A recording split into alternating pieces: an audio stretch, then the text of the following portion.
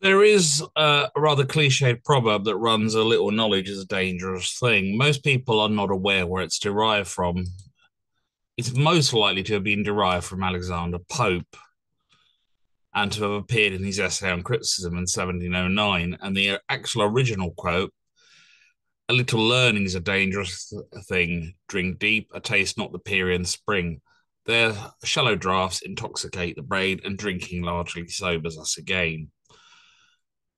I'm reminded of it every day when I see the wonderful sort of videos by people trying to push race baiting nonsense. And I'm forced to turn yet again to Simon Webb this morning. Here's Simon Webb's proposition this morning. He did a video called The Vitamin D Connection, a possible reason why black people do not flourish in Europe. Now, on its own as a title, you could actually work with that, although it would depend what you meant by flourish. But at about 20 seconds in, he comes forth with this, which may be viewed as a proposition. In this case, a riddle to be addressed is a chronic lack of achievement, both academic and social, of people living in Western Europe who are of Subsaharan African ancestry and history. This includes, of course, most Caribbeans. He just chucks that out there as though it's a proved thing, as though that's it. And he's used two documents. Now, these documents have been written by PhDs who hold STEM qualifications. Now, Simon was challenged by another Simon, Simon Milligan, on his channel with the following question, which I've copied and pasted.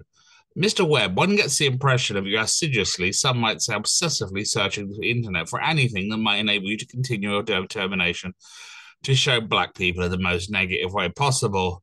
I'm also unsure whether you fully understand some of the complex scientific issues to refer on this channel. I've asked you several times what academic qualifications you hold, and yet you have never responded. I can't help wondering why you are so fixated on this issue. Many of the comments on videos such as this are openly racist, sometimes quite viciously so. What exactly are you trying to achieve? These are all good questions. Let's deal with a few objections to this first. I don't think knowledge is something that's secret and should be hidden in boxes or kept from anyone. If we were arguing about literature or art, we can have an argument all day, and people who have no formal schooling might even beat me or offer me points of view I'd never even thought of. But when we're talking about STEM subjects and hard science subjects, this is knowledge that is quantifiable and was gained by hard work and research. And Simon is chucking up documents from people or authorities in these fields and just chucking them out there.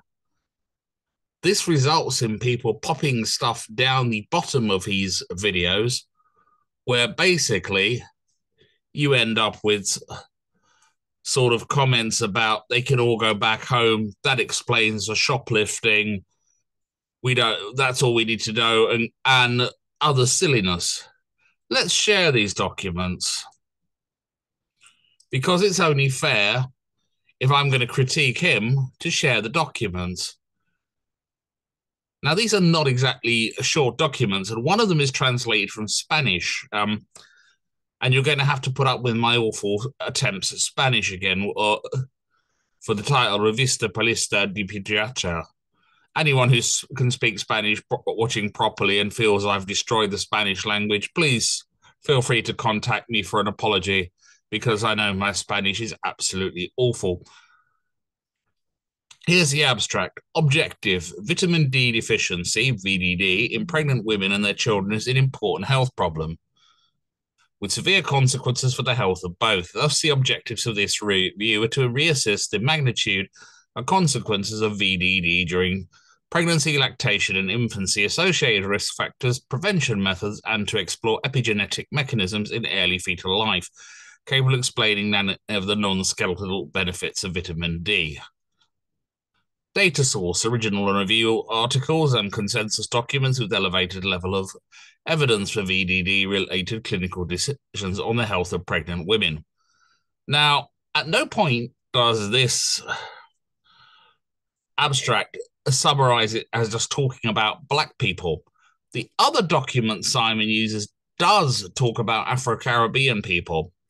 However, Simon has chosen to use it to support a notion that it can be used to support a notion that he has leaped to somehow in an amazing leap that where he has leaped from this document, which says vitamin D status of the British African Caribbean residents, analysis of the UK biobank cohort.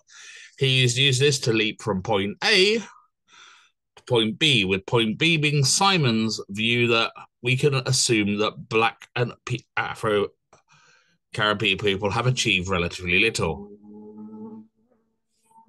This is a cultural and social assumption anyway. Scientists are unlikely to make that kind of assumption in this kind of document anymore for good reason. And if we look at the names on it, it's quite fascinating. Now, I'm going to take the second name on it, Catherine H. Hart, because Catherine Hart has her details publicly listed on Surrey University. So therefore, I'm not revealing anything hidden or horrid about her. And it also has her other details listed at the top of this abstract. That may not be true for everyone here. Here's Catherine Hart, Senior Lecturer in Nutrition and Dietetics, PhD Nutrition, Bachelor of Science, Nutrition and Dietetics. It gives you some more details about her down further. Let's see. My qualifications: PhD Nutrition, BSc, Postgraduate Certificate in Academic Practice, probably required for teaching, Diploma in Advanced Dietetic Practice. The question arises, Simon, what the hell are you doing criticizing this stuff? I wouldn't even step into this field. You're not going to understand these documents.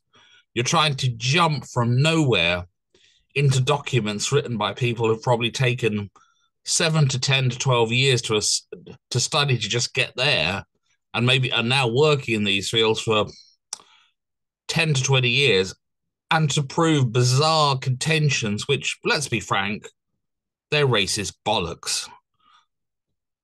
I could dismantle you academically and knock you down bit by bit all day, but it's not worth it. You're only using this stuff to try and lend a spurious air of authority to yourself. That's all. You've done it before. You'll keep doing it. That's all it's been used for.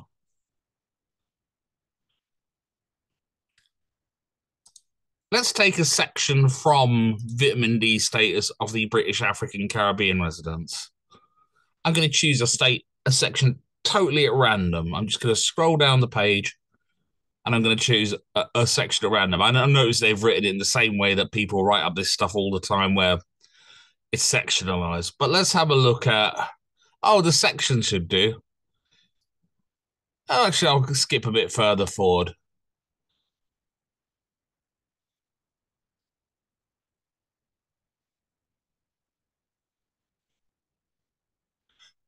Reasons for missing 25 OHD data. For 25 OHD, the number equals 937 participants' measurements were under the assay detection limit and therefore recoded to 7.1 nmlo per litre. Do we think Simon actually understands this stuff? Let's take a bit more. I'm going to highlight this section because I think this is classic. Within the AC group, presumably standing for Afro-Caribbean, because typing that all the time would drive someone nutty writing stuff like this, and I presume someone's put a note up further saying they're going to just do that. A Mann-Whitney test showed a gender with a difference in 25 OHD P equals 0.1. Does Simon know what a Mann-Whitney test is? I don't know. Let's look one up. Do you see now where I'm coming from? I've read 2 small sections out and I'm already having to go and look stuff up. And that doesn't mean I know about it. It just means I've looked some stuff up. Mann-Whitney U-test, also called the Mann-Whitney-Wilcoxon rank sum test, is a nonparametric test of the null hypothesis that for randomly selected values X and Y from 2 populations, the probability of x being greater than y is equal to the probability of y being greater than x. Do you suspect that Simon actually looked that up and understands this sort of stuff? Or do you suspect that he is just selecting these documents by doing simple Google searches and trying to chuck them in to suggest that, like, this shows why the black people don't do nothing and why they don't go to museums, etc.? Which seems more probable to you? I'll leave that to you to decide.